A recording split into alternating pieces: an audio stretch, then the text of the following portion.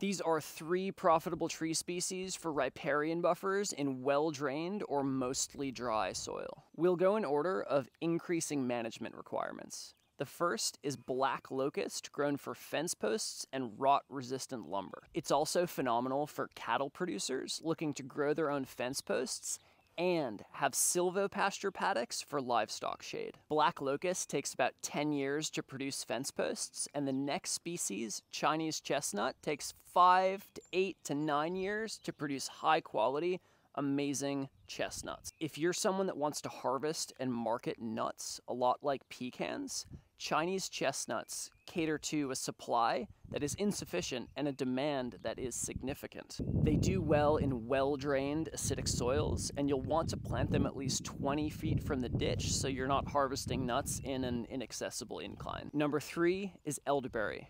This native shrub produces purple berries that alleviate cold and flu symptoms, especially when combined with blackcurrant. This one is good for smaller farms that work with their hands, because I've found that large commercial cattle and grain producers aren't super interested in hand harvesting berries. The great news is that you can combine all of these tree species with each other and with other tree species. And with that, we can steward habitat, water quality, and farmland.